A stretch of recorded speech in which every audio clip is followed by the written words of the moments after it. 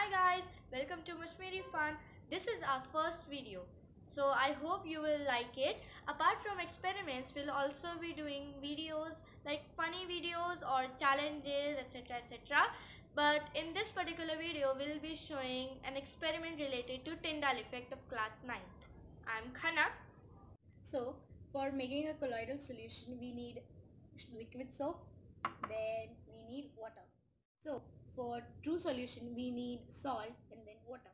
Lastly, for suspension, we need chalk powder and water.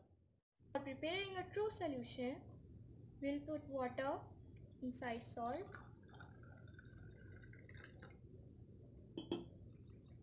and stir it thoroughly.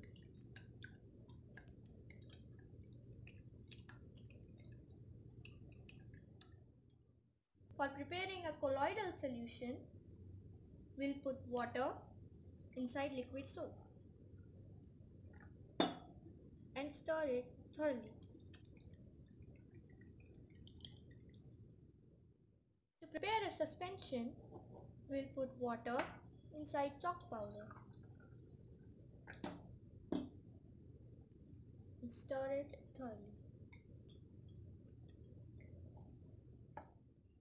Try to pass light through a true solution. The path of light is not visible, so it does not show Tyndall effect.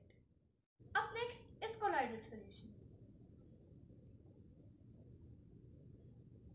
The path of light is visible. Now it's suspension's turn.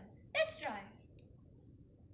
Wow, path of light is clearly visible. Thanks for watching. So do like, comment and share our video and subscribe to our channel.